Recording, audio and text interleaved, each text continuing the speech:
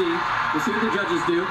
We don't got the pen and paper. We don't score them, but now Haleigh Bryant follows Amari Drayton's 9.9.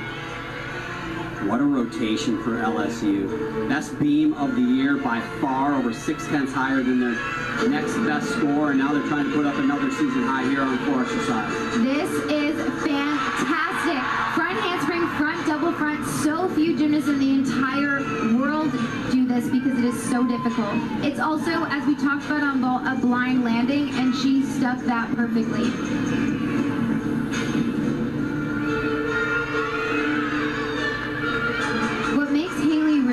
On floor is most gymnasts do round up back handspring back tumbling, and Haleigh only does front tumbling.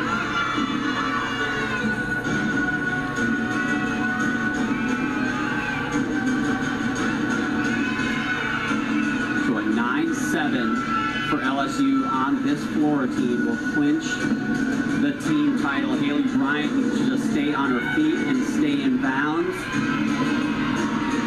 And the Tigers can get the win.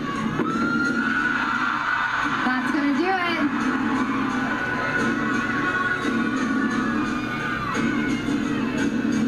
You think they'll give her a 10? You know, I'm horrible at predicting 10s, and I've called for a 10 numerous times as well.